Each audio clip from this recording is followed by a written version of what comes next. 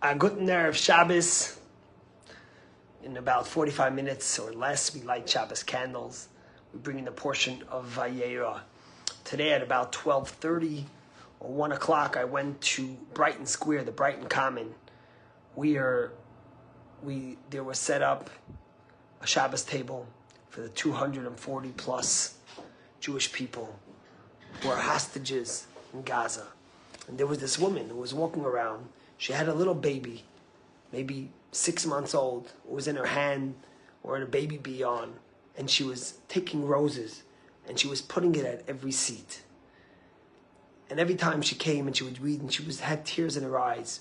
But when she came to the high chairs and she put down the roses by the seats of these little babies, she just kept on breaking down and holding her baby. And I thought about the power of the Jewish people and this remarkable woman. She did this, must have gone on for at least 20 minutes while the event was going on. And I thought about it. You know, Hamas, the terrorists, the haters, they sacrifice their kids. They throw them in front of them. And here's a woman, she's in Boston. And she's 7,000 miles away from Israel. And yet, she's sobbing as she's putting a rose by each place, and she's thinking about each of these people that are trapped in the tunnels of Gaza. What an angel. Someone who cares, someone who loves, someone who chooses life, someone who chooses to celebrate people and love and not hate. And I keep on thinking about all the angels all over Israel, over this last month, and the world over.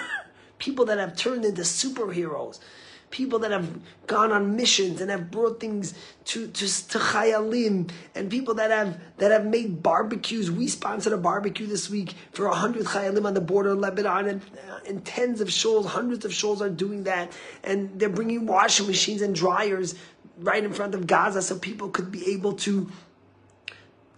The soldiers who are there for 3 weeks should be able to have fresh clothing, and you go on, and you think about all these remarkable people. And it reminded me of something in this week's Torah portion, because in this week's Torah portion we read about Abraham. God tells him to have a circumcision, and he's recovering, and God comes to visit him. Now, what happened was, God took the sun and made it extra hot that day, because Abraham was looking for guests. He always liked to help people. But yet, God didn't want to bother him, because he was in pain. He was recovering from his circumcision. But then God realizes how upset Abraham is that he has nobody to help. So God brings 3 angels. And the 3 angels come and he makes the most delicious meal. Tongue and all these delicious foods and bread. And then it says, V'hu omeid aleim tachas ha'etz vayechelu. They sat under the tree, and Abraham stood above them and watched them and served them. And the rabbi asked a very simple question. You know, you think about it. When you go into a restaurant, you have a waiter. And every once in a while, the waiter comes back and checks what you need. But the rest of the time, the waiter stays away from you. You wouldn't be comfortable if you were eating and the waiter was standing over you the whole time, right? You want to have your privacy. So why did Abraham stand above the angels by the tree when they were eating? Leave them alone. What does it mean? Who omeid aleim? He stood above them.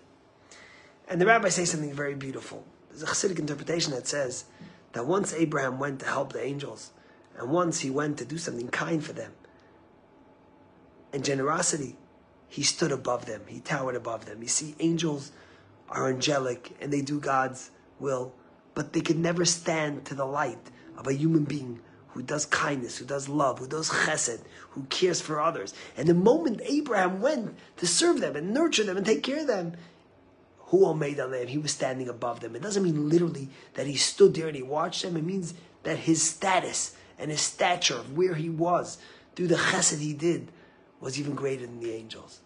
And it made me think about each and every one of these angels.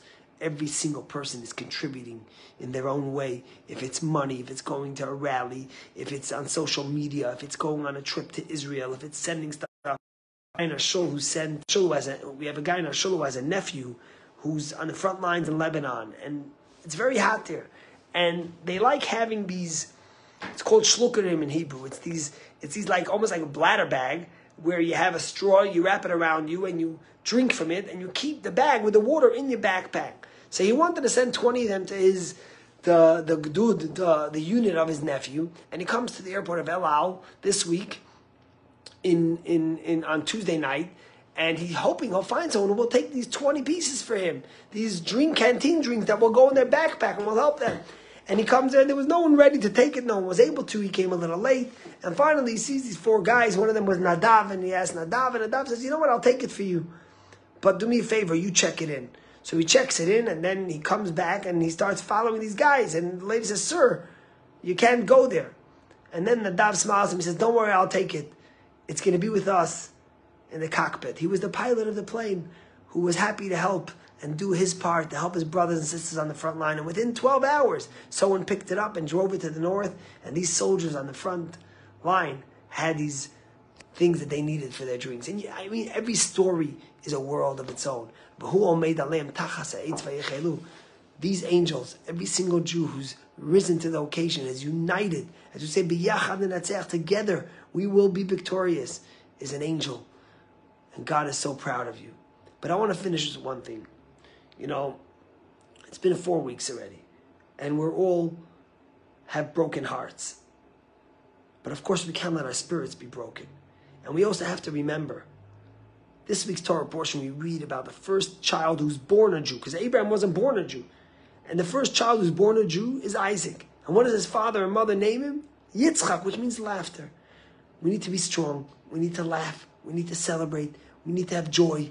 We need to come together. We need to pray. We need to wrap tefillin. We need to light Shabbos candles. We need to do all these things, because the only way to overcome these savages, these monsters, is through joy. And that's the story of the Jewish people. The first child is named Yitzchak, because our joy is what allows us to overcome these terrible times we're in. And Bezrat Hashem, sooner than later, God will give us a blessing, and we'll be reunited with these hostages, and we'll bring peace to our land, and we'll be able to truly celebrate. Even with the pain of knowing how many people we lost, we'll celebrate the unity and the love of the Jewish people. Shabbat Shalom. If you're here, come tomorrow to Shul. Join us for a prayer for Israel, for the soldiers, for the hostages, and let's be together. Shabbat Shalom.